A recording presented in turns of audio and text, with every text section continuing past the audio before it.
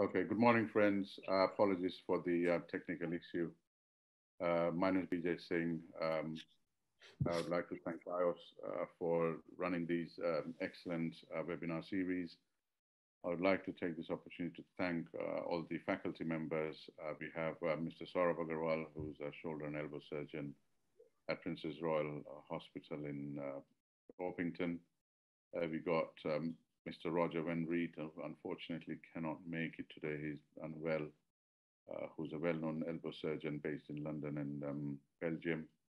Then we've got Mr. Joydeep Fadnis, who's consultant shoulder and elbow surgeon at Brighton University Hospital.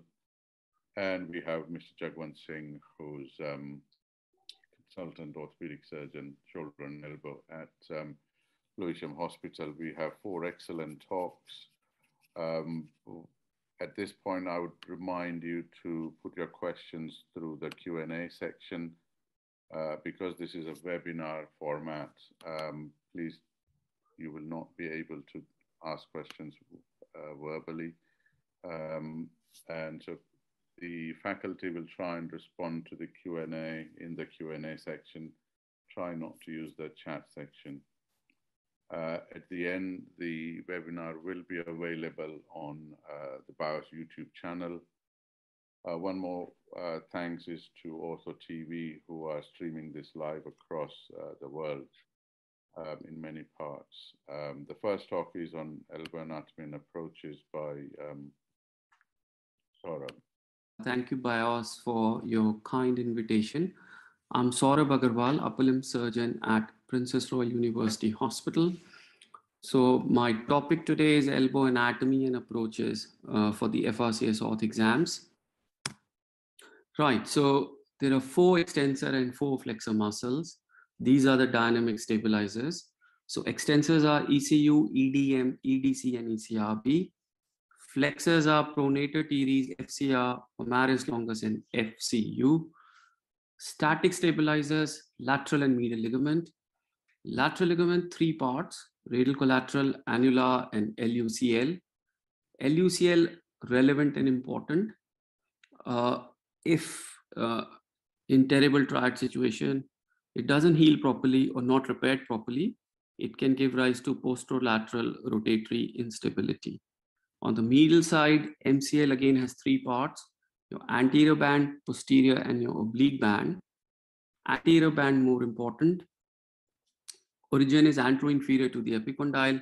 Anterior band is inserted on the sublime tubercle on the anteromedial facet. Then lateral approaches: Cockers, modified Cockers, EDC split, and Kaplan. For exam purposes, few things. One, start with consent, relevant risks, relevant nerve, then your WHO list, positioning, landmarks, internervous plane, and bring one approach which you've seen and familiar with and discuss that. But we'll talk about sort of all the possible approaches. So Cockers, your internervous plane is anconeus and ECU. So I would always mark my anconeus. So bony landmarks are olecranon, epicondyle, a 0.6 centimeter distal to olecranon. So when I join these dots, this triangle represents anconeus muscle. So the muscle in front will be ECU. So when I cut on this line, as I've done here, I've gone through the Cockers internervous plane. Then fascia, unlike medial side, on the lateral side, it's a strong structure. So you incise and repair it in the end as a separate entity to prevent muscle herniation. And then inside, I put my thumb on radial head, I rotate the forearm, and then cut at the equator or slightly anterior to it. So again, indications would be your radial head fractures, your terrible triads, your septic arthritis to the elbow. And in this case, of course, I've replaced it, and some transosseous drills for lateral ligament repair. So picture on the left, that's my Cockers. Now remember, with Cockers, I am also cutting my LUCL in line of fibers. So to avoid that, if I go in the front and cut my capsule a bit anterior, I will preserve my LUCL. So this becomes a modified Cockers approach. EDC split will be further anterior through the EDC muscle. So this paper compared EDC to coccus. So as you can see, EDC, you'll see anterior half of radial head, coccus, you see posterior half of radial head. Now your Mason's classification and your radial head fractures, 80% happens in anterolateral quadrant. So doing a EDC makes sense in those cases. And then of course, if I'm anterior, like I am here, I'm preserving my lateral ulnar collateral ligament. Again, indications are same as coccus. You can use it for your terrible trias, for your radial heads, for your septic elbows. Extended EDC, all it means is you further go up the supracondylar ridge, brachialis is elevated in the front, triceps behind, and then for all those capitulum fractures, which has posterior comminution, and you want to put a posterior plate along with screws, you have to do extended EDC split. And then of course, in some terrible trials, by doing a extended approach, you can see capsule better. And again, this is a terrible triad. Mr. Fudness will tell us a lot more in detail. But if your radial head can come out, then you can do your capsular repair from the lateral side only. So retrograde drills and stitches to capsule, replace the head, LUCL repair on the isometric point. And then capitulum fracture is another indication. Kaplan's is a further anterior approach between EDC and ECRB. But remember, the more anterior we go, now pin comes into play. So we have to talk about posterior interosseous nerve in all the lateral approaches. And that's why we pronate to keep the nerve away. So what this paper told us was that from the top of the radial head, if you go 5 centimeters distal, roughly on an average, that's where the first motor branches are given. Now, other papers will say it's 2.5 centimeter. And as we pronate, excursion is a centimeter, nerve will go further distally by a centimeter and sort of falls away from our plane. So every posterolateral approach, we pronate, and for exam purposes and even practically, your safe zone is 3 to 3.5 centimeter. Medial approach, there are 4 flexors. And your 3 approaches, Hotchkiss, Ring, and Taylor. Exam purposes, bring into discussion. Medial approach equals the ulnar nerve. Few points about ulnar nerve that we need to know. Best place to identify, 3 to 4 centimeter proximal to medial epicondyle, next to medial triceps, especially in revision situations or trauma situations. Then look for Osborne's ligament, slide your McDonald's like your carpal tunnel, incise it. Look for medial intermuscular septum, that's your septum. Again, incise it, especially in the revision situations or sort of when you're transposing the nerve anteriorly, because if the septum is not excised, the nerve will flick over it and it will be irritable post-operatively. Then 2 heads of FCU, decompress the nerve, be aware of motor branch to FCU, look at the quality of nerve, make a recording, and then the antebrachial cutaneous nerve. So Hotchkiss is the approach, is the over-the-top approach or 50-50 approach.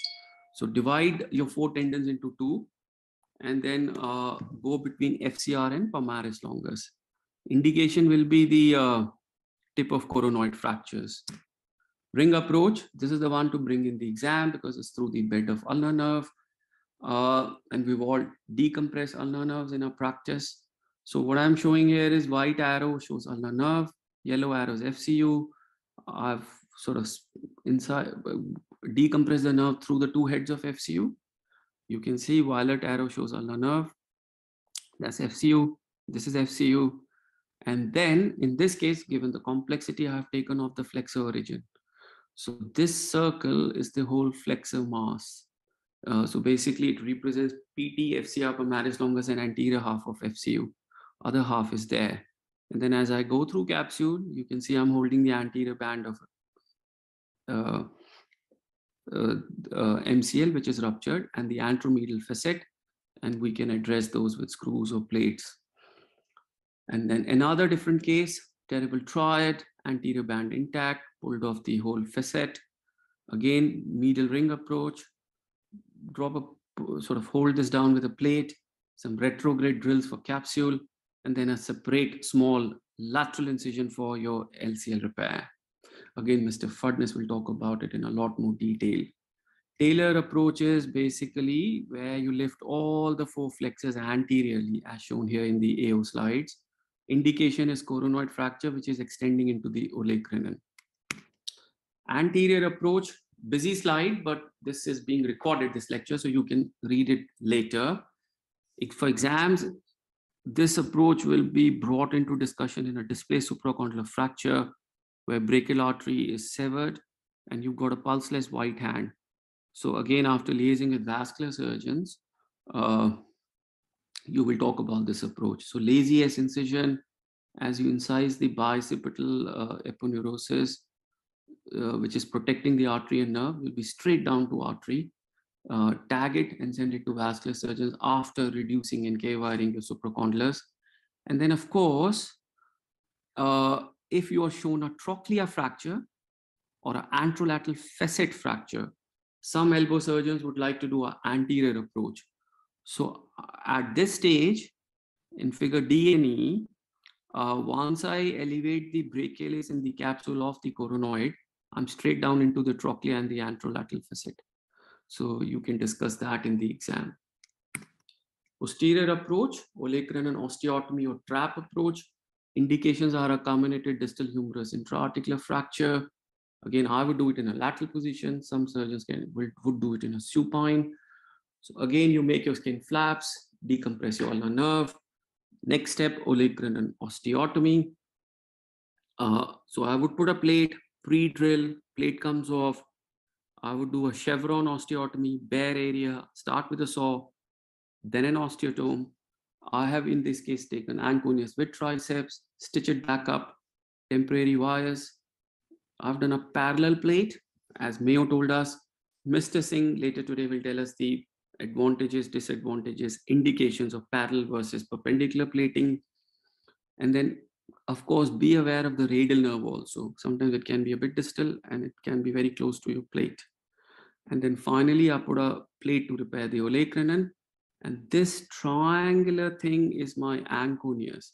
So remember, the nerve supply is given off in the spiral groove and comes down in this direction where I'm pointing with the arrow. So by doing a trap flap, triceps Anconius pedicle flap, I'm preserving the nerve supply.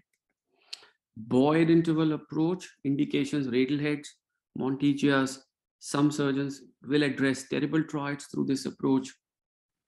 Again, lateral position, make nice flaps, fascia, leave a little strip, 2-3 millimeters of cuff to repair Anconius, elevate Anconius of the subcutaneous border of ulna. And then as I take off my annular ligament and LUCL of the supinator crest, which is this rounded thing pointed by black arrow, I'm on to radial head. Now I can fix it, replace it. I can put a plate on ulna. I can extend the incision proximally for my terrible troids.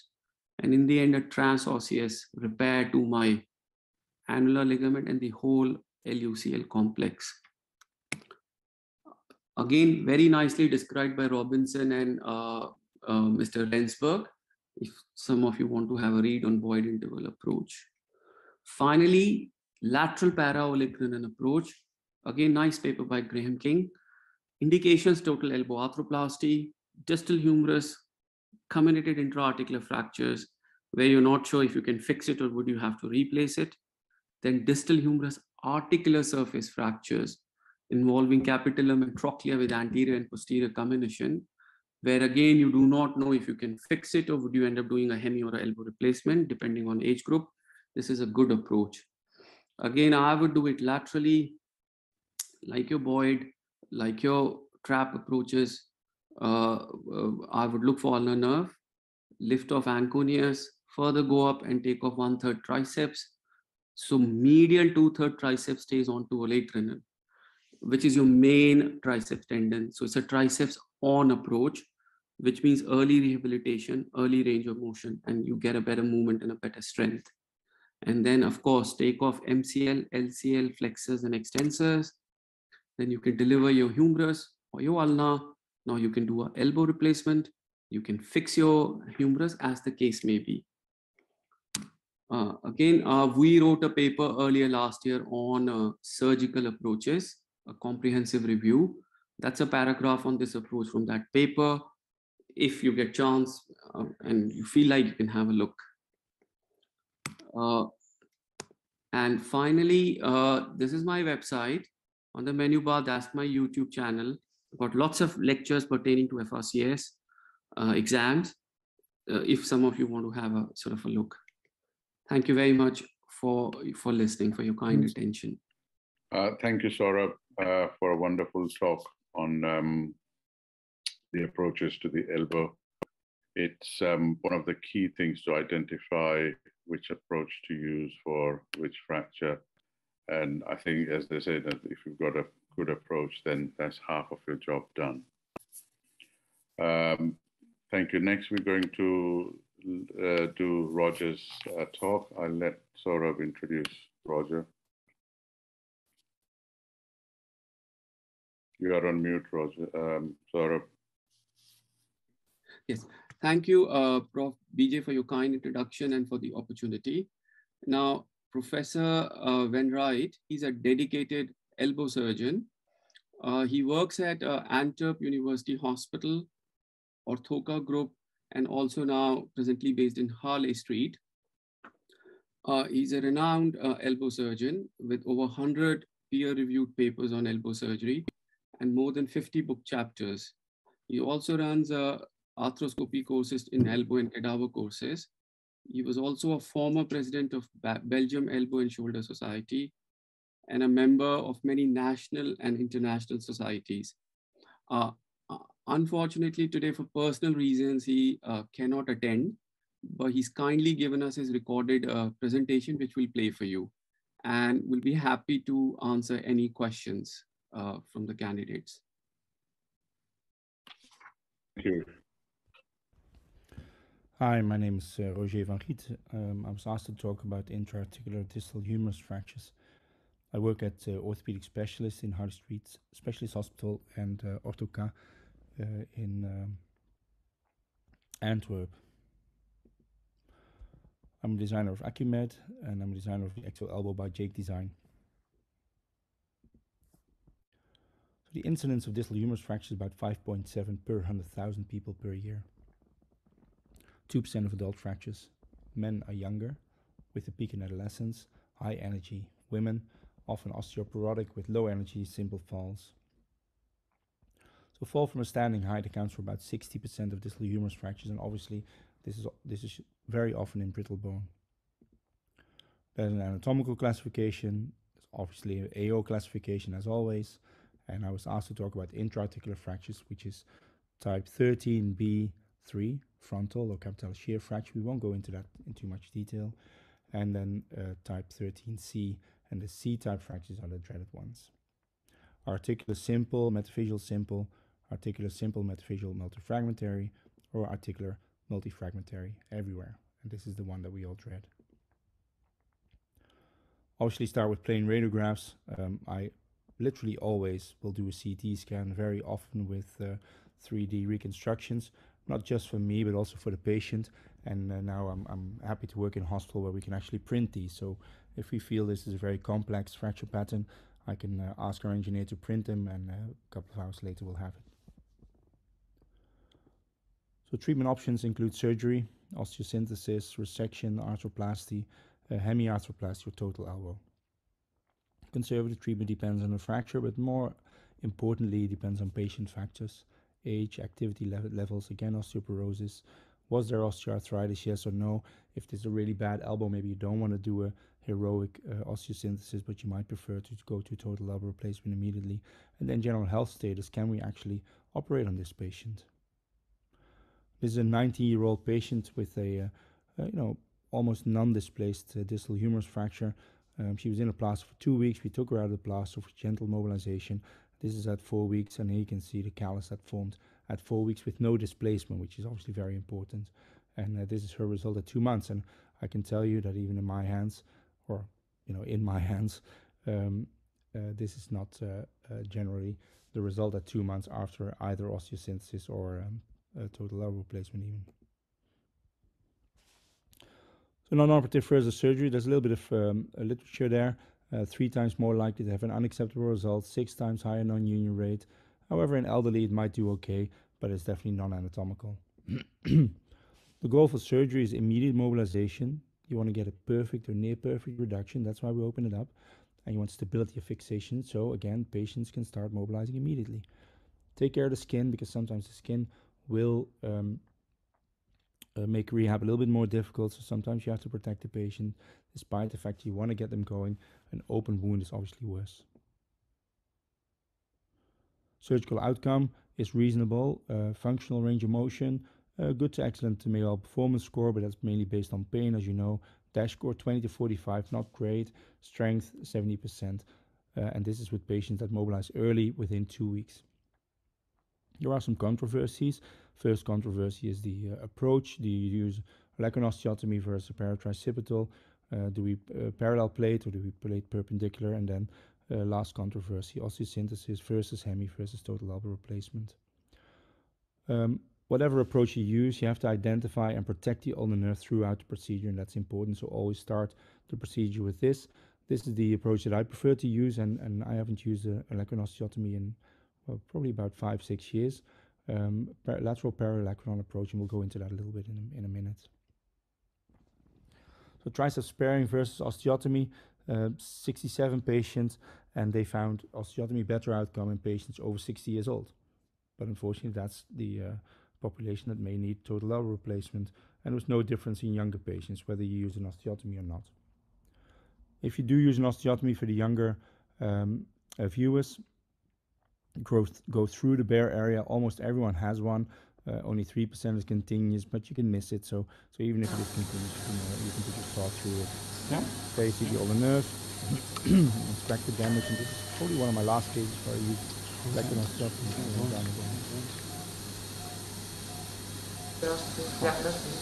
So what you do is you look for the bare area, identify it, then grab your knife or scissors, or in this case coagulation, and mark the osteotomy site. We use a chevron osteotomy. There's no real difference whether you use transverse or chevron. It does look a little bit better on post-op X-ray. Okay. So mark it. And we use an oscillating saw. Don't go all the way through the cartilage on the other side, but leave a little step for 2 reasons. Hopefully this generates less heat and the cartilage is still there.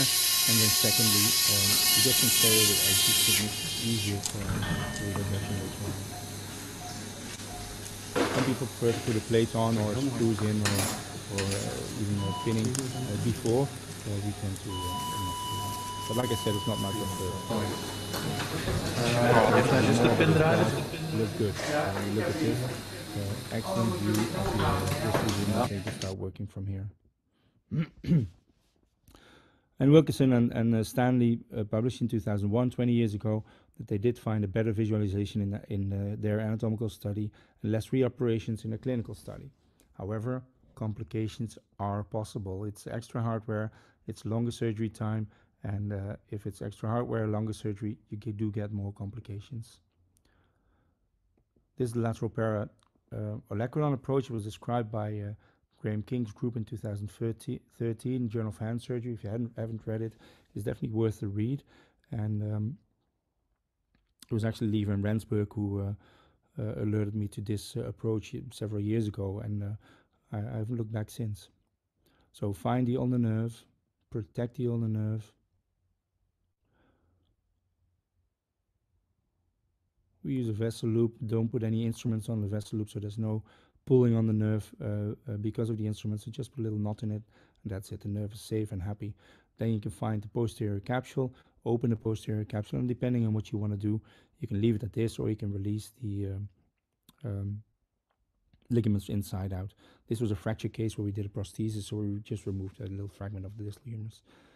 Then, and this is important, identify the posterior part of the olecranon, the subcutaneous border, and leave a little flap of tissue. So leave a little fascia. See, that's what I'm holding up there with my forceps, and that's very important because you'll need to suture it afterwards. And if you cut straight on the subcutaneous tissue, subcutaneous border, sorry, then you don't have any tissue to suture later on. So again, same as on the medial side, just go in, and then if you want, you can release ligaments and even dislocate the elbow, or just look underneath and get an excellent view. This was with an older paratricipital approach, the Alonso Yames approach. 79 elbows, about half had triceps on. Only 24 was studied, so that's not great study. They found no difference with either orthogonal parallel plating, and range of motion was comparable results to Lacunar osteotomies. When you do osteosynthesis, do not use K-wires. 3 times higher risk of poor outcome. Really should not be used in adult population. Really don't. Perpendicular plating is classical. It's been tried and tested. There are advantages. You can go up all the way if you want. A little bit less dissection, and placement of the plate is definitely easier. However, they violate the blood supply of the capitellum, which in some fractures is a big deal. So try to avoid stripping the posterior part of the capitellum too much. So increased risk of avascular necrosis. Then Sean O'Driscoll came up with the concept of parallel plating biomechanically. Really depends on the study you read. Probably decreased rotational strength when compared to parallel, but otherwise very, very comparable. It's not perfectly parallel. As you can see here, it's about 160 degrees, so the screws don't interfere with the plates. This is a big list, but we'll go over this quickly, especially for the younger colleagues. This is something that has helped me a lot with my time at Mayo. Even in 2001, Sean was working on this, and you have his technical objective. So each distal screw should pass through a plate. Each screw should engage a fragment on the opposite side that's also fixed to a plate. An adequate number of screws should be placed in the distal fragments, and that's very important. So try to get screws that are very long, so you have as many fragments as possible. And if you get more screws in each fragment, obviously you get a bigger, a stronger fixation. So you don't have to adhere. This is not the Bible. You don't have to adhere to this, but it does help if you know these rules. Screws should interdigitate, obviously not if you're using locking plates, but this is one of the reasons why I don't like using locking plates if I can avoid it.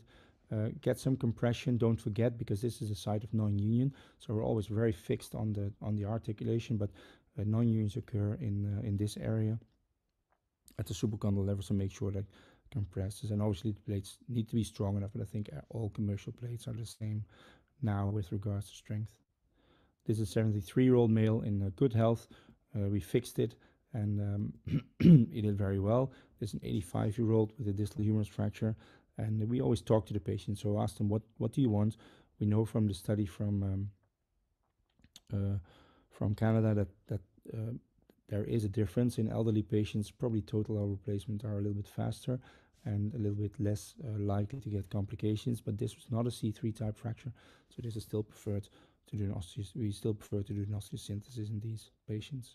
But we do talk to them. 65-year-old, this was unfortunately unsalvageable. We tried, but we couldn't get this, even on the table, we couldn't get this to be fixed. So we used a humeral hemi replacement. So this is ulna remains native, remains intact, and we put a hemi replacement in the elbow.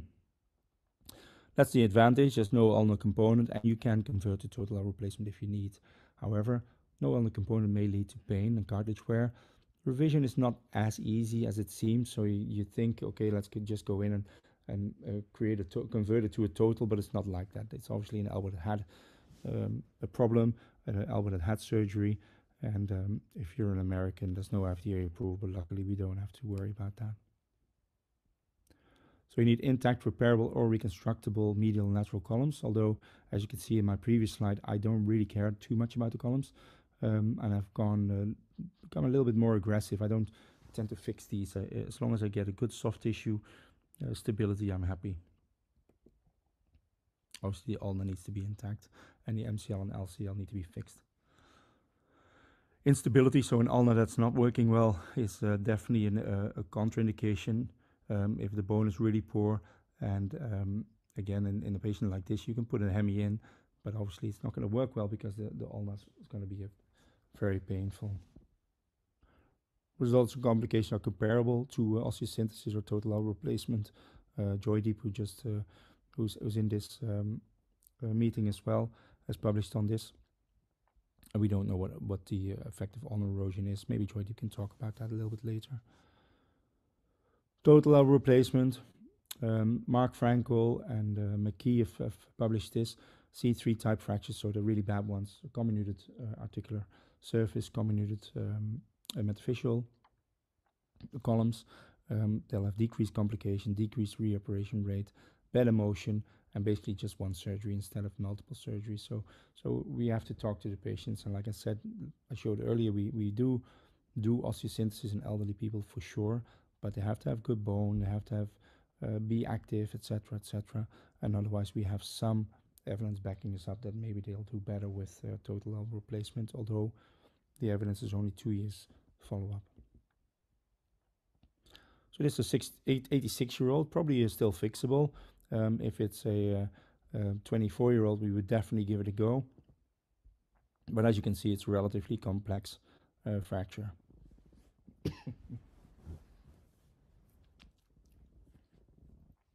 Still with the Kumar-Mori, this 1 year post-op, she's happy, I'm happy. Very, very good operation for pain relief. Relatively okay for range of motion, and obviously bad for lifting. So we tell our patients not to lift too much. Not more than 5 kilograms at a time, not more than 1.5 kilograms repetitively. 3 months post-op. She's had a prosthesis in for now about 5 or 6 years, I think. I was afraid of the shoulder prosthesis, of course, but luckily that hasn't been an issue.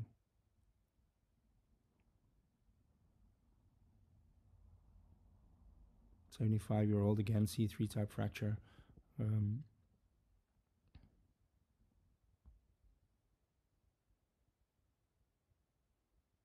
You see we get full range of motion on the table. So what's the literature tell us? This is Dr. Mori, 44 patients age 70 years or older. 25 patients died at 10 years follow-up. Flexion extension was definitely in the functional range, and like I said, VAS score for pain 0.6, 0.24 on the max. So this is a very good operation for pain, and we all know patients that had osteosynthesis distal humors that keep complaining about pain. However, 52% complication rate, 11% deep infection, 18% revision, and 42 in surviving patients. So in this series with the Kumar-Mori back then, it definitely was not the last surgery, unfortunately, in almost half. David Stanley, the other guru of elbow surgery, 37 patients, similar age, 72 years old. Again, 17 patients died. Flexion extension, nearly functional. Mayo performance score 90 on average, so excellent score on average. Again, 22% complication, 31% loosening, and 14% revision, so a little bit better than Dr. Mori's group. So in conclusion, it depends on the fracture and the patient. Conservative treatment does play a role in the medically unfit patient. Osteosynthesis is preferred. Hemi is an option, and total elbow replacement is sometimes better, but you have to make up your mind together with the patient and together, obviously based on the fracture. Thank you very much. That was an excellent talk by Roger, and as we said, unfortunately he couldn't be here. I've got one question, maybe Joydeep, you'll probably be able to answer that, is when do you decide between hemi and a total for these non-salvageable distal humerus fractures? Okay, so hello everyone. So my decision really would be based on the age of the patient and whether the columns are involved. So the hemi is best suited to the very distal articular fractures where the columns are relatively preserved. Often there might be a small medium column extension, and obviously the relatively younger, more active patients. So even if the patient's 70, 80, but active, I'd prefer to go for a hemiarthroplasty. And I'd reserve the total elbows for those people with either pre-existing arthritis where there's a really severe fracture involving the columns because the hemi's reliant on native stability, or a very geriatric patient where you want to do a linked implant that will just give them a very basic function. So the fact is that in most of the fractures where there is severe articular comminution, the columns aren't actually usually involved. So a hemi is suitable in my hands for most of those cases. So because, you know, the ligaments needs to be either intact or be repairable for you to do a hemi. Yes, so the ligaments are intact always. They're just attached to the fragments. So it's whether you can fix the ligaments with the fragments reliably. So in a say an open fracture where there's severe soft tissue damage and severe articular bone loss, then a hemi would be less reliable. Yes. Sorry, Saurabh, carry on. Yeah, no, thanks, Joydeep and Prof. BJ. I have one more question open to the panel. In these very comminuted distal humerus intra-articular fractures, yes, we are allowed to use free headless screws, even though we want to minimize those, or even threaded wires. But in sort of your experience, have you ever come across a case where you couldn't fix those fragments, at least some of those, and you had to excise them and then use a tricortical iliacrest graft or something? Yeah, so in the rare situation, again, I'll talk about an open fracture, for instance, because we have severe bone loss in the central part of the joint, or multiple small fragments.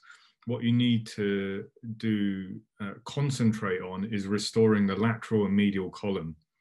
So the medial trochlear and the capitellum. So you don't need to worry too much about the central fragments. What you don't want is them to have AVN and then have metalwork intra-articular. So again, in some of the elderly patients, if you concentrate, it's like, think of the elbow like a train track and the train running on the tracks. If you restore the tracks, you don't need the central bit. So you don't, rather than place lots of metalwork, you can get away with that in the older patients.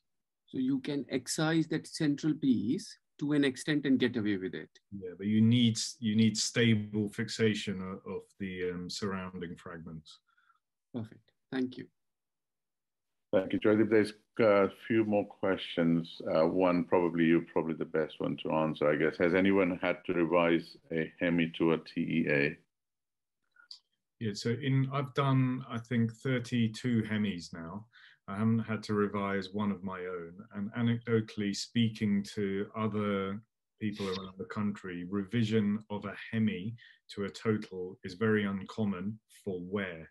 So there are, in the literature, there are the odd case, but it's very uncommon. What the hemis have been revised for have been for loosening of the stem or infection.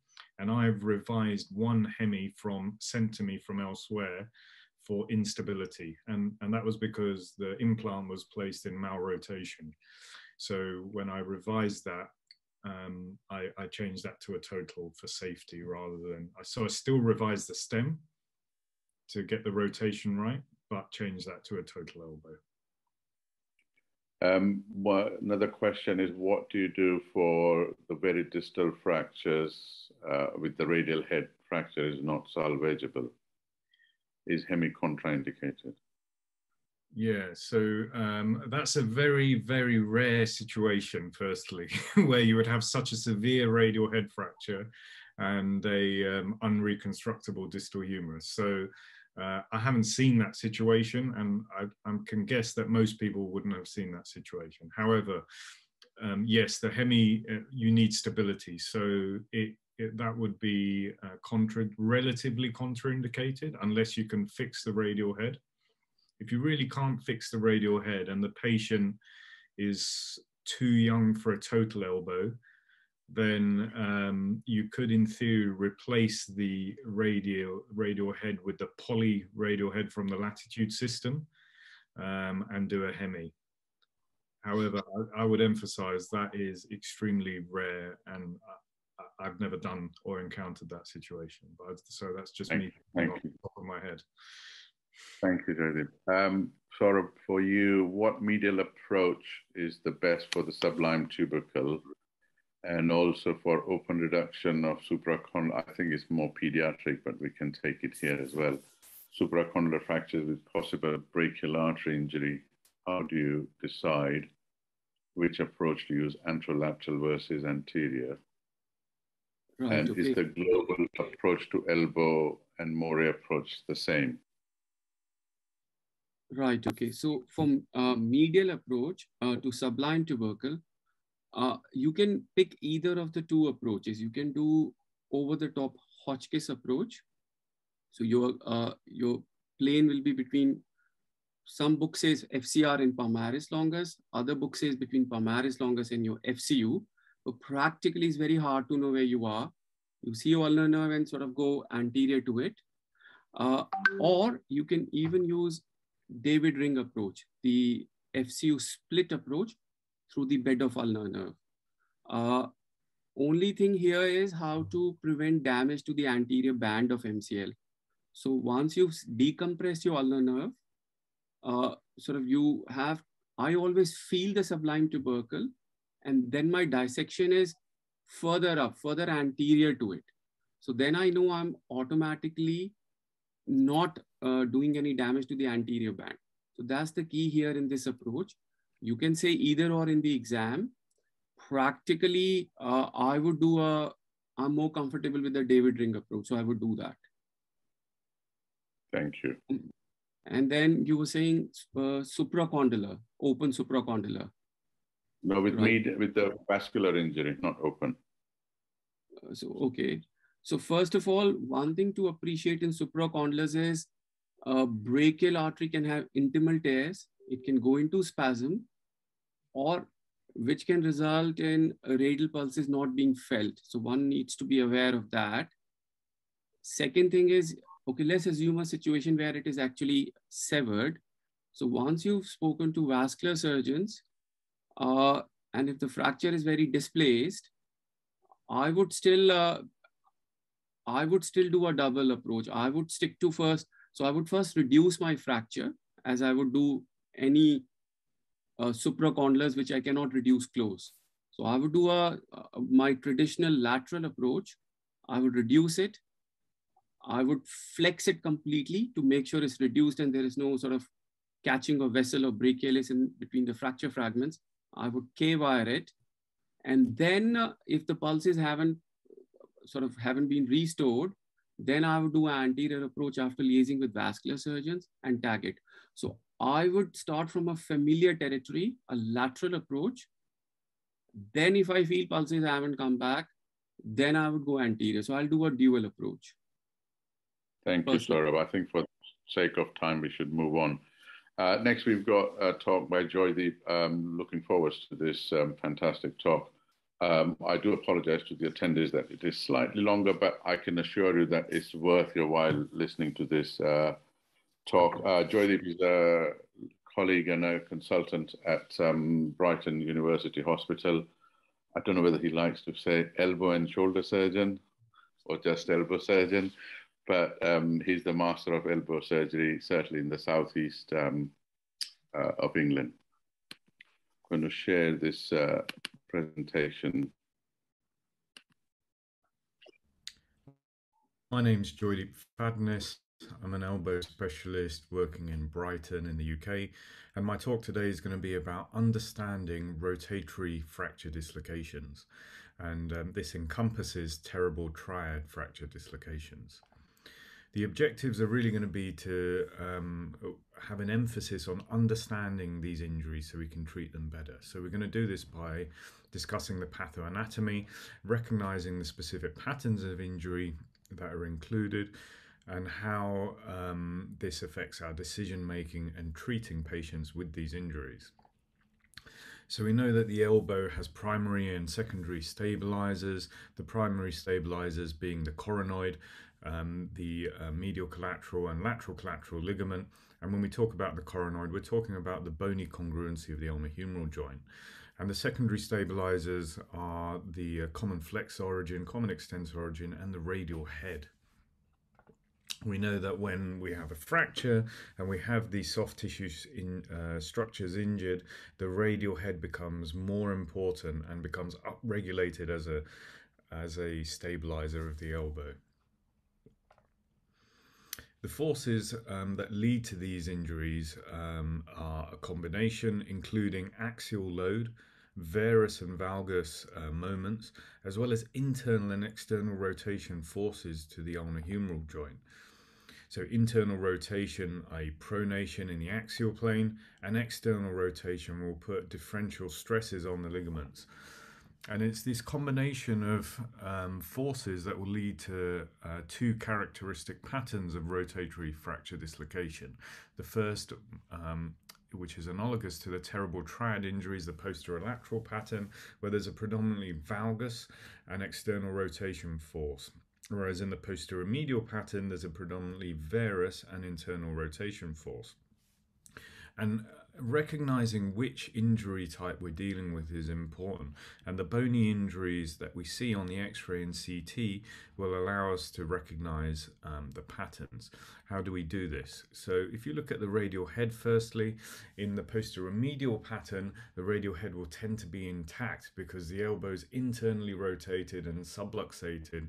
Therefore, the radial head's not been fractured, either in shearing, as happens in the valgus posterolateral pattern, or by impaction when there's valgus against the capitellum. So in the posterolateral pattern, the radial head will be fractured. The coronoid in the posterolateral terrible triad type pattern will tend to be anterolateral and tend to be smaller, and in the posteromedial pattern will involve this anteromedial aspect of the coronoid, will often be concave shaped and may extend further either into the sublime tubercle or into the anterolateral area as well. And remember that the reason for recognizing these bony patterns is that they infer and dictate what soft tissue injury is present. The most important soft tissue injury to be aware of, because it's the one that always needs fixing, is the lateral collateral ligament. This arises from the supinator crest of the ulna and inserts onto the lateral epicondyle, and it's confluent with the annular ligament and the radial collateral ligament, and it forms this hammock structure that is lifting and cradling the radial head up. It's responsible for varus and external rotation stability, and it's injured in both PLRI and PMRI patterns. In the PLRI pattern, it tends to be injured with an external rotation force, where we see this drop sign because the ulna has been rotated externally relative to the humerus, as you see on the left. And in the PMRI pattern, it's predominantly a varus injury, as you can see in the right image.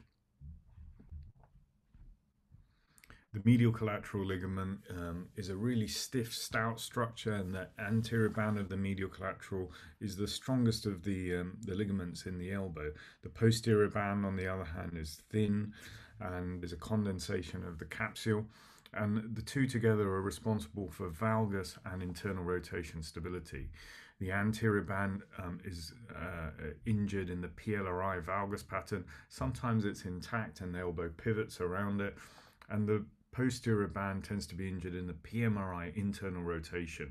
So it's torn with internal rotation and contributes to instability in the PMRI pattern. Remember that the MCL tends to be compensated well by intact common flexors, and hence, unless you have this situation where they're exploded apart, we can treat the MCL non-operatively in many of these injuries. So in the sagittal, so the coronoid's role is as a sagittal plane stabilizer. It provides an anterior buttress to dislocation, but it's also important for coronal plane stability, where the anteromedial facet resists varus instability. Don't forget, it's also important for axial and rotatory stability, particularly the anteromedial facet against internal rotation, where the trochlea comes into contact with the anteromedial facet. And in this situation, this is where we might tear the lateral collateral ligament from varus. It has a less important role with external rotation stability, because predominantly this is provided by the radial head. And in this situation, the lateral ligament will tear because of external rotation force rather than a varus injury. And you can notice that the tip region, i.e. the coronoid apex, doesn't really provide any significant stability from what I've shown you. We classify coronoid fractures ideally using a CT-based classification system, as it's very important to recognize what area of the coronoid is fractured. As I've said, this will infer the ligament injuries and the instability pattern. And the emphasis of the O'Driscoll classification is on recognizing these anteromedial facet and basal fractures, where the tip fracture is not important. And remember, the anteromedial facet fractures can extend into the sublime tubercle, but most commonly they're in this region of the anteromedial slope of the coronoid, and they typically form this concave shaped defect from the medial trochlea. The Wrightington classification is very similar to the O'Driscoll in that it's recognizing the anteromedial and basal fractures, and it's a simplified version talking about an anteromedial facet and an anterolateral facet. It's important, I think, to emphasize posteromedial varus instability, as this is sometimes misunderstood. Remember, this is an internal rotation injury with combined varus that leads to varus subluxation of the ulnar-humeral joint, and typically gives us a lateral collateral ligament avulsion in varus, an internal rotation injury to the posterior band of the MCL, and an anteromedial impaction fracture of the coronoid, which is typically this concave shape. And this is why you can see the radial head is spared in these injuries, because it's a varus subluxation.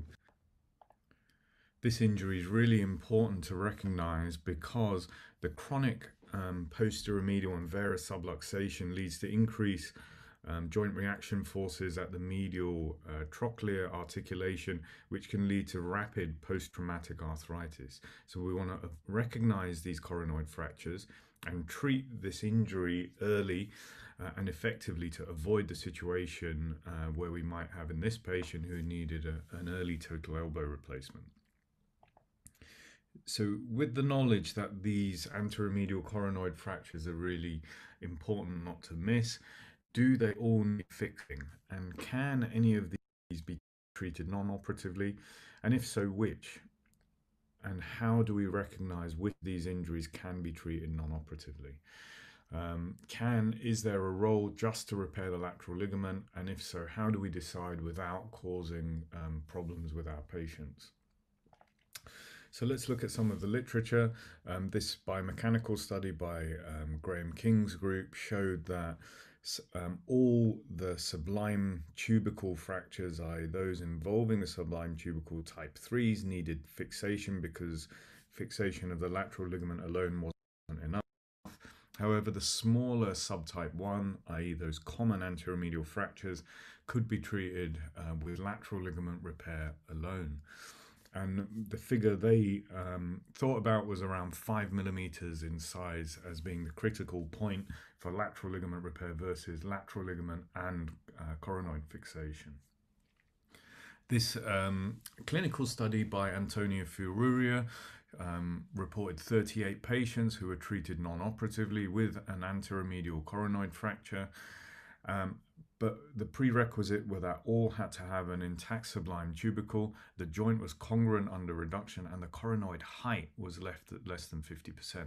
But remember, in this study, they immobilized the patient for 4 weeks in order to allow the lateral ligament to heal.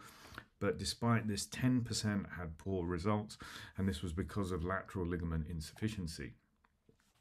This is a study that we performed with 43 patients, and our findings were similar in that the patients that could be treated non-operatively had to have an intact sublime tubercle and a congruent joint reduction on imaging.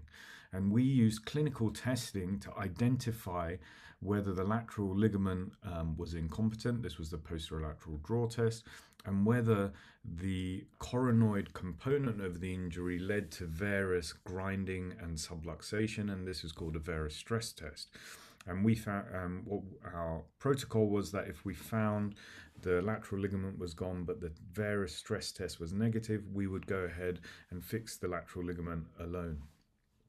This is the posterolateral draw test, and it's used to identify lateral ligament insufficiency. It's highly sensitive and specific for identifying this problem. And the varus stress test, which is done in clinic and radiographically in theatre, where you can feel grinding if the trochlea rides into that coronoid injury. When we look back at the cases, we found that the patients who had coronoid fractures over 6 millimeters in size were the ones who always required surgical stabilization. So this is in keeping with the other studies regarding the size of the fragment. So if we go ahead and fix the coronoid fracture, what techniques can we use? We can use arthroscopic, using screws from posterior to anterior, and more commonly open procedures from anterior to posterior, or PA or plates. What I would recommend against is using suture techniques to fix the coronoid. These are most commonly used when the coronoid fragments are very small, and what I've shown you so far is that these tip fractures and even the small anteromedial fractures don't need fixation, and hence there's no role in my practice for using sutures to fix the coronoid or tighten the anterior capsule. Coronoid fractures in my practice there is a real role for arthroscopic fixation. If you have the arthroscopic experience to do this, it avoids the morbidity of a medial exposure, and I use this technique when the coronoid fracture is large enough and it's in one large fragment, and we have to do PA fixation in this situation. It really does avoid morbidity of a medial approach. However, if I need to fix a larger coronoid, or it's comminuted, or I need to bone graft the coronoid, then I'll use a medial approach. It allows me full access to the coronoid. I can address the medial soft tissue structures, and I can place plates and screws. And this is why I don't tend to use lateral or anterior techniques to fix the coronoid. This is the most common approach I would use to fix the coronoid. It's the over-the-top approach, and it goes through the interval between the anterior head of FCU and palmaris, and we can extend it up the medial column to get more view. We can address MCL tears through this approach as well. And there are other approaches which I won't go into, but this is the main one to use. So what's the role of the radial head in this in these injuries? Well, the radial head's responsible for valgus, external rotation, and longitudinal stability, as I've already shown you, and it's critical in a fracture dislocation situation. So we shouldn't excise it. What happens if we excise the radial head with residual instability of the rest of the joint is that we get rapid onset arthritis because of the increased forces that go through the ulnar humeral joint. Now, often these arthritic changes are asymptomatic many years later, but we know for sure that they do develop as compared to an elbow with a radial head in place. So do we fix or replace the radial head? Well, for me, I consider replacement in fractures where there's a complete articular fracture, i.e. there's no continuity between the head fragments and the shaft of the radius, and it includes the neck. If there's multiple fragments, or the fragments are very small but important to stability. And there's no hard and fast rules on the number of fragments in my practice, although we know that if you get over 3 fragments, it becomes more difficult, and we have to really consider every patient individually.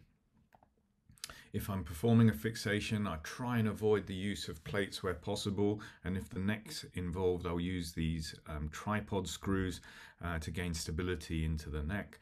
However, there are certainly the occasional situations when we do have to use a plate, particularly in the younger patients where we want to avoid replacement, or if there's diaphyseal extension down towards the radial shaft. So when we're doing a radial head replacement, we have to think about the bearing surface, the shape, whether it's anatomic or non-anatomic, and our fixation method when we're choosing a radial head replacement. But actually more important than all of this is the correct sizing and length of the implant you place. In terms of sizing, remember that the radial head is slightly oval shaped rather than round, and when we're sizing, it's better to use the lesser diameter of the curvature of the radial head to choose, and it means we err on undersizing the implant, which is good. The way I get the length right is I use the intraoperative landmark of the lesser sigmoid notch. And remember that the head should never be proud of this landmark, which we can see intraoperatively, and it gives us the perfect view to line up the radial head. And I use this over radiographic methods. This is what happens with overstuffing. You see a widened lateral ulnar humeral joint with persistent varus and rotatory subluxation. Don't forget about aligning the radial head correctly. The radial neck aligns with the axis of forearm rotation, which lines up with the ulnar styloid. And a good surrogate for this intraoperatively is the distal aspect of the radial tuberosity. So aim for the stem tip to be lined up with the distal aspect of the radial tuberosity. Let's now put everything we've discussed into a model where we discuss the elbow as having three columns, the medial column being the anteromedial facet of the coronoid with the medial trochlea, and the lateral column being the radial head and capitellum, with the central, less important column being the anterolateral facet of the coronoid with the lateral trochlear ridge. If we think of these columns supporting a roof of stability with our lateral and medial collateral ligaments, and we then think about a simple elbow dislocation where we lose the lateral and medial collateral ligaments and the soft tissue structures, these tend to remain stable. Why? Because we have these columns intact and supporting our roof. If we now take away the anterolateral column, I have an anterolateral coronoid fracture. This is still a stable situation relatively because we have the important medial and lateral columns intact, so our roof remains stable. Now if we add a radial head fracture like we get in a terrible triad situation, then we have gross instability because we've lost our lateral column and our roof tips down and we get dislocation. And in this scenario, simply repairing the medial sided structures isn't going to support the roof, and we need to support the roof back up by repairing or replacing the radial head. This gives us stability again. So why do we repair the lateral collateral ligament in this situation if we have stability? Well, don't forget we're talking about a two-dimensional concept, and the lateral collateral ligament provides this axial rotatory stability. So the lateral ligament repair will restore the rotatory axial 3D stability of the elbow, and this is critical for this, as well as, of course, varus stability. Now let's think about posteromedial instability with a small anteromedial coronoid fracture. Well, in this situation, we're going to get tipping of the roof into this, but because it's a small fracture, we may achieve stability with a robust lateral collateral ligament repair. However, with a larger coronoid fracture, we're going to have much more instability, and this is that posteromedial situation where we get the trochlea driving into the coronoid defect on the anteromedial aspect and causing this grinding sensation. And in this situation, a lateral ligament repair alone isn't going to be enough. We need to restore the medial anteromedial buttress and possibly even repair the posteromedial ligament for that rotatory component of the injury. So just finally to touch on some of the adjuvant treatments that are around for rotatory fracture dislocations. Internal bracing, I'm a big fan of this, both in the acute and chronic situation. And acutely, I would use it when the soft tissues are really shredded. You've got almost an explosion of the soft tissues, and we can't rely on primary fixation with a suture anchor. And there's nothing complicated about internal bracing. We're essentially creating a suture-based ligament, either by placing anchors at either end of the ligament or transosseous tunnels with a braided suture.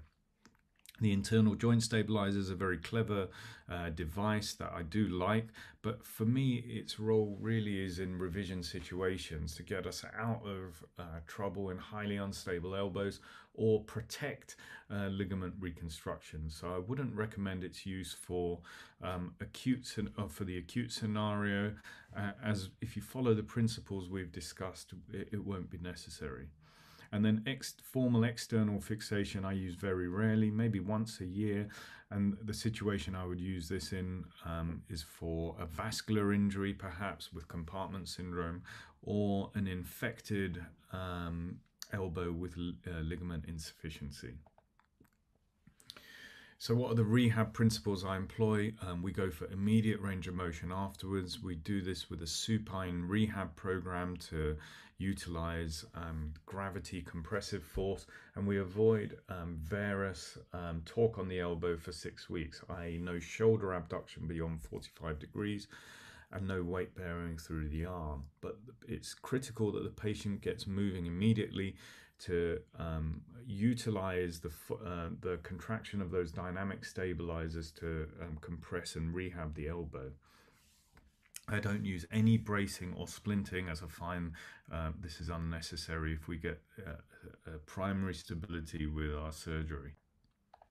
So just to summarize, we've discussed how to understand and interpret imaging to assess what pattern of instability you're dealing with. This is really important so that we can individually tailor the surgery to the specific injury pattern in order to choose which structures are most important to fix.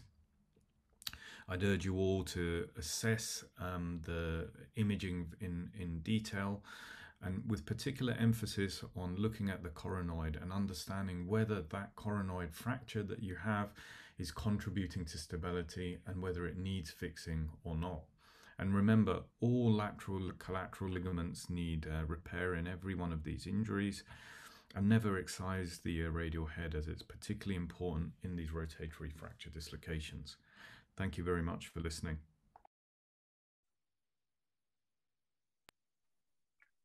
Thank you, John. On its own, excellent presentation. So one of the things that I sometimes struggle with is how to decide which approach. I mean, decided there's a coronoid fracture as well as a radial head. When it's a simple dislocation, when it's a simpler with a radial head fracture and the medial side looks intact or coronoid is not broken, it's easier. How to decide whether you're going to use a single posterior approach or you're going to use a parallel incisions for tackling these? So one question is whether you need to fix both sides, and so the talk has sort of covered that, the decision making. So in terms of incisions, I did a fellowship with Greg Bain, and he sort of popularized the extensile posterior approach. But in my own practice, I've gone away from that. So I much prefer using separate medial and lateral incisions, and it means we really don't get any seromas. We move straight down to the structures of interest, and you retain that posterior soft tissue. And I think the infection rate and the hematoma rate with the large flaps that we create posteriorly, it is just unnecessary, I think, when we're doing the... So I would always plan my surgery based on the imaging and examination, usually start with the lateral side and then make a separate medial incision.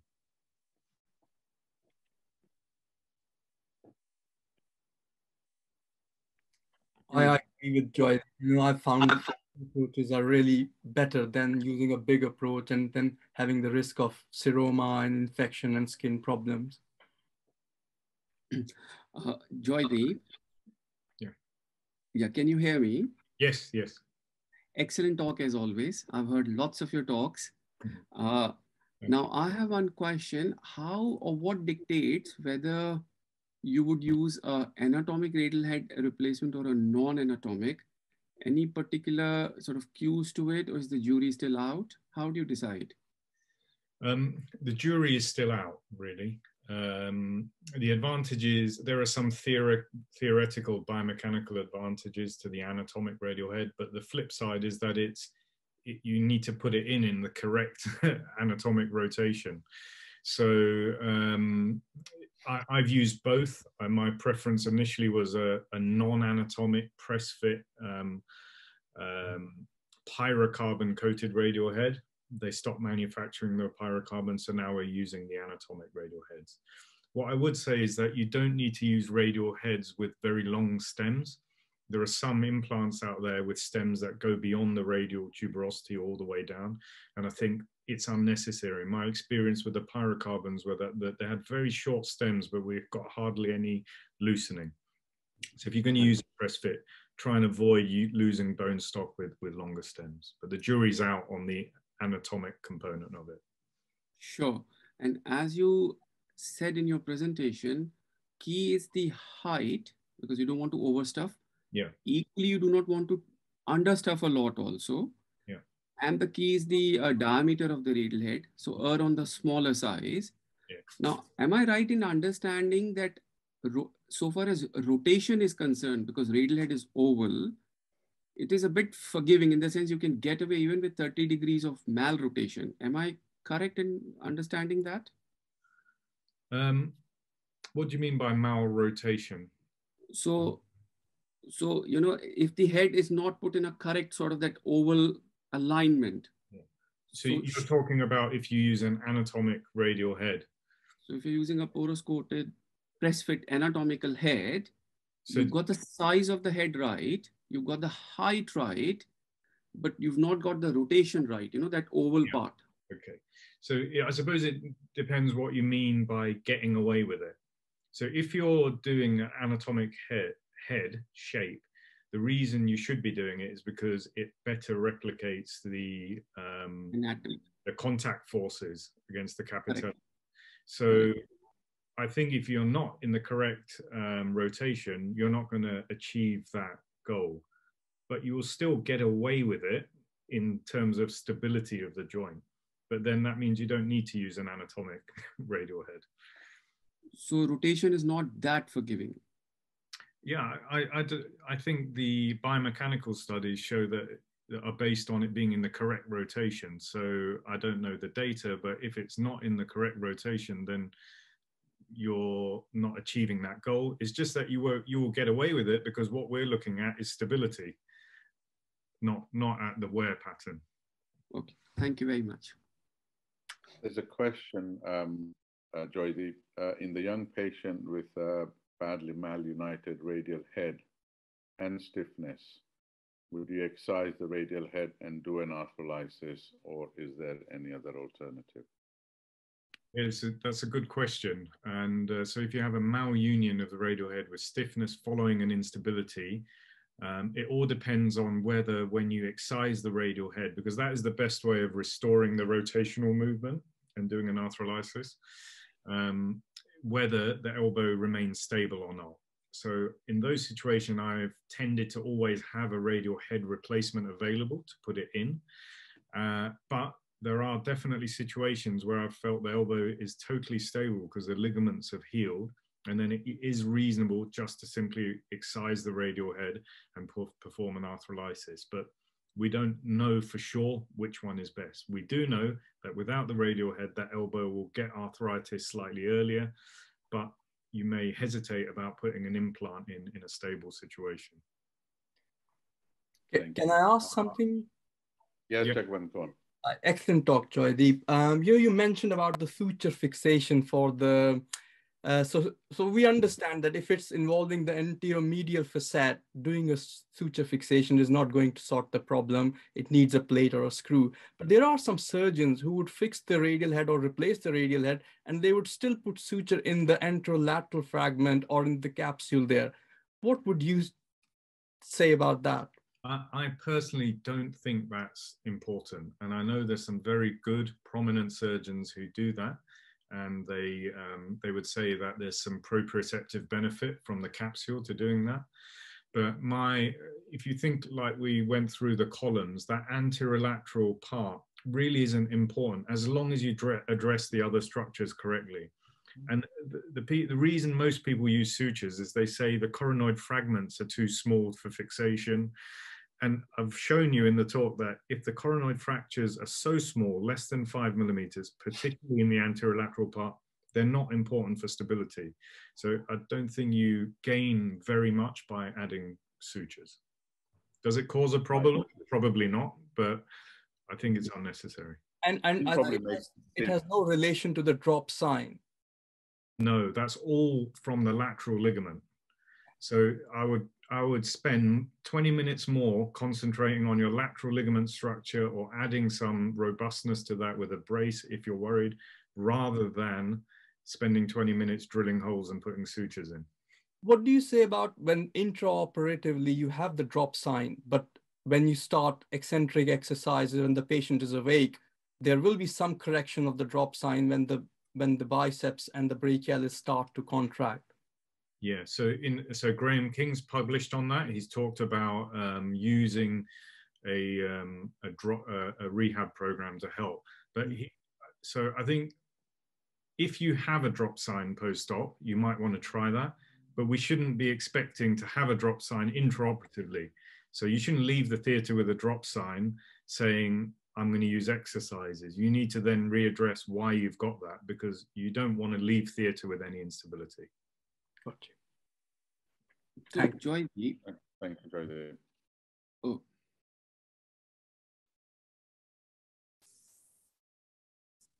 Okay.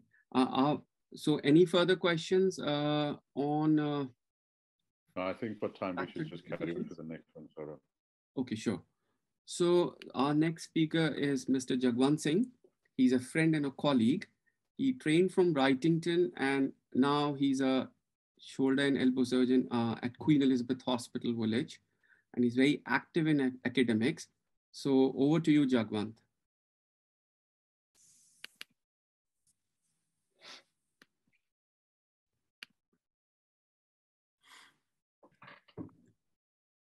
Good morning, everybody. My name is Jagwant Singh. I'm one of the elbow and shoulder surgeons at Lewisham and Greenwich Trust.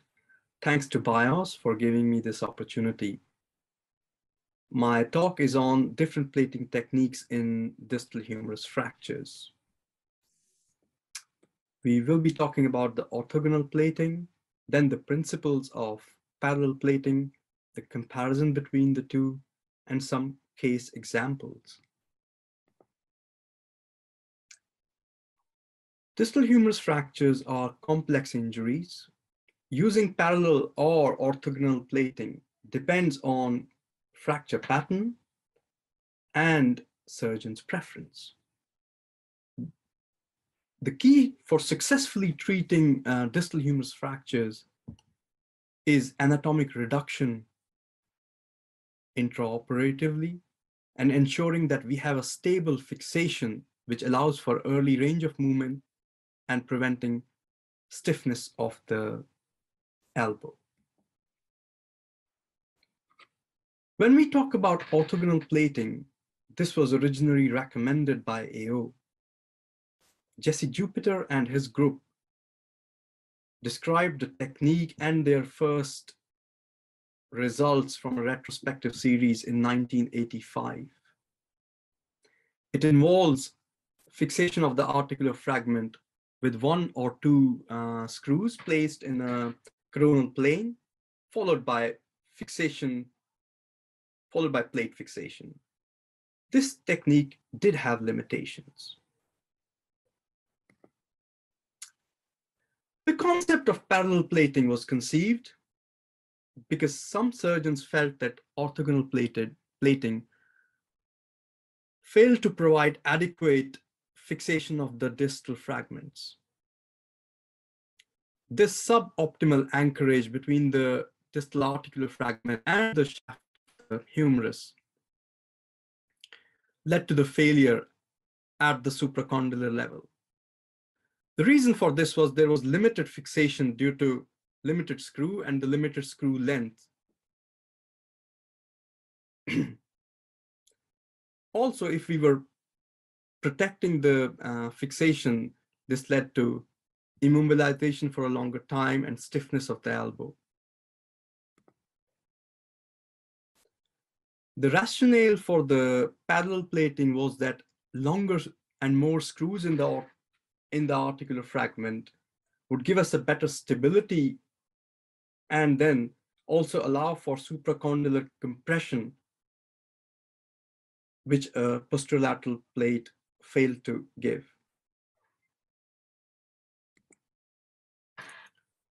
Dr. O'Driscoll and his team from Mayo Clinic gave us these principles of parallel plating. There are 8 principles, 6 of them are related to screw and 2 to the plate fixation. So the Mayo team told us about that each screw should pass through the plate, engage a fragment onto the opposite side, which is also fixed with the plate. Adequate number of screws should be placed in the distal fragments, and the screws should be as long as possible. Engage in as many articular fragments as possible and create a kind of an interdigitation lock, fixed angle structure, linking the columns together. Regarding the plate, we have to try and achieve compression at the supracondylar level to prevent the non-union, which we saw with the orthogonal plates at the supracondylar level, and also that the plates should be strong and stiff enough to prevent any breaking or bending before the union occurs. So this is how we see that as many screws as possible, they're interdigitating and holding the construct with closing the arch. And it's just like a reinforced concrete type of a construct.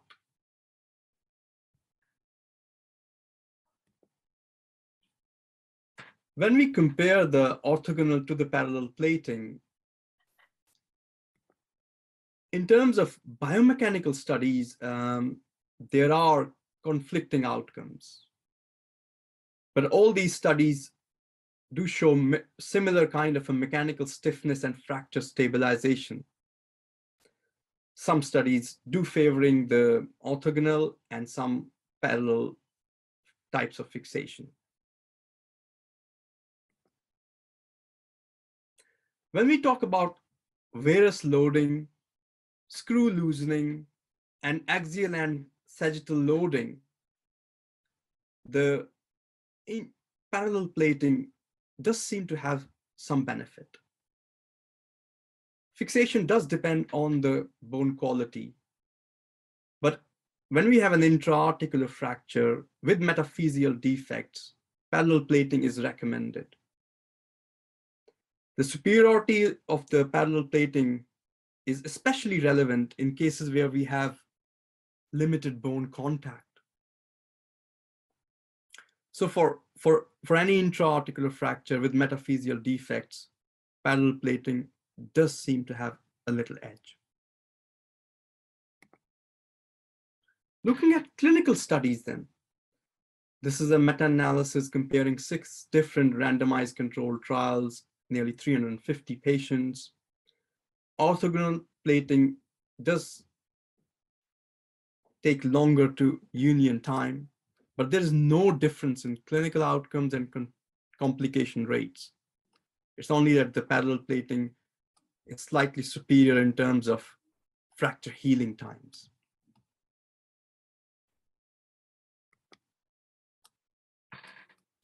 Thus, to conclude, both these techniques have satisfactory outcomes. When to use orthogonal or parallel plating depends more on the fracture pattern, the quality of the bone, and also the surgeon's preference.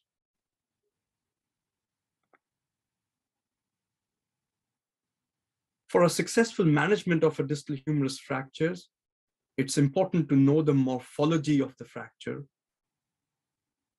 with preoperative CT scans, intraoperatively to achieve anatomic reduction, and get a stable construct so that we can allow early range of mobilization in patients and prevent future complications.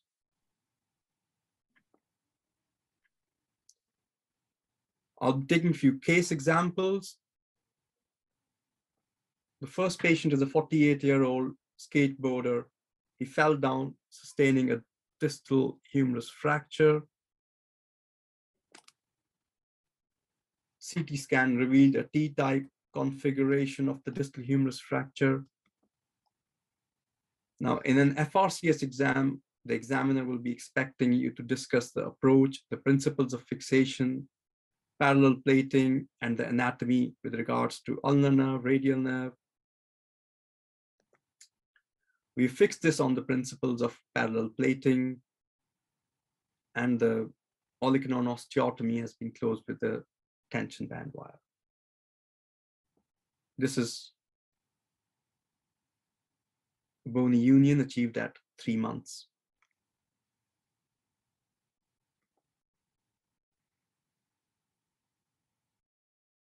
So it's important to talk about the approach, which sort of has already discussed. Another patient, 53-year-old, he has got a coronal element to his fracture here, as we can see. This required multiple headless cannulated screws to fix the articular fragments, and then orthogonal plating. Because of the comminution, we protected it for some time in the plaster, and it achieved union. So that is it from my side. I'm happy to take on any questions.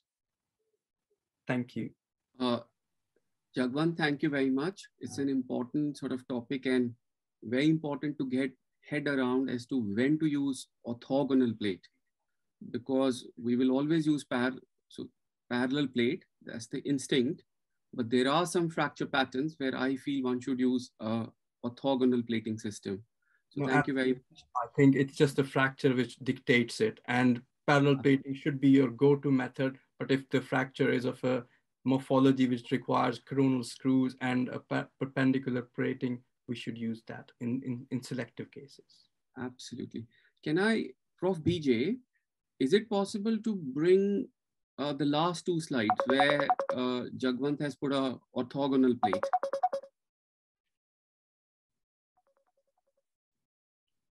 One second.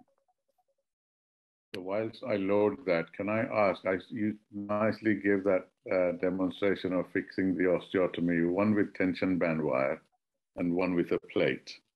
Yes. Now, both you, Joydeep, and Sora, when do you decide, how do you decide which one to use? Because I personally use a long cancellous screw and a tension band wire. That's been my very standard way of fixing osteotomies. Sure. Of course, Joydeep is the master of elbow. I can attempt to answer your question and Joydeep can then correct me.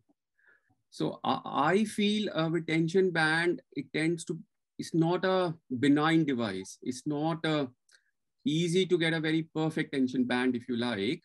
So the wires become prominent. They impinge on the skin, they back out, they can perforate the skin. So and again, with the canceller screw, I know, Prof, that's why you're a professor, you have a lot of experience.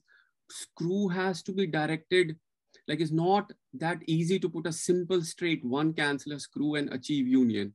It has to go in a particular direction, which comes with experience. So I stick to a simpler plate because I feel it's a bit low profile, and the chance of me removing the plate is a bit less compared to tension band. So that's my rationale of using a plate in an olecranon osteotomy. I would do a tension suture now. time doing an osteotomy, because I think that is a much better way of dealing with this. And after fixing a distal humerus, you're tired and you want to just quickly do the operation. I think tension suture is going to be more and more used for fixing the osteotomies. Yeah, sure. Joydeep, what are your thoughts? So, firstly, with practice and using learning the parallelechronon approach, you will need the osteotomy less. But it's totally reasonable to do an osteotomy if you, to get it right. So if I'm doing an osteotomy, my personal way is to use a cancellous screw, so a partially threaded screw. As you said, Saurabh, there are a couple of points you need to be aware of. So it needs to be in the line of the diaphysis to avoid the varus angle in the ulna, and also on the lateral view. And I put a tension suture for rotational control, like BJ instead of a tension wire. The trick is to do it early. So whatever device you're going to do it at the beginning. So I pre-drill it, tap it, and it has to be usually about 90 to 100 millimeters to engage the diaphysis. And any of the techniques are fine, but they all have some certain problems. I'm a big fan of the tension suture technique. However, in our series, we found that when you do it for an osteotomy, they take longer to unite. And I think that's because you're creating you're creating a fracture. There's a bit of thermal necrosis and there's a bit of bone loss with an osteotomy. So my experience was that they took longer to unite. If you're going to use that technique, add an extra cerclage suture for safety, I'd recommend. Right, okay, perfect, thank you. Prof, are we able to see those last two sort of, at least the pre-operative picture where X-rays where Jagwant has done an orthogonal plating? Yes, 1 second. I'm just going to try and it that one. Yeah, and if we go one slide back, please.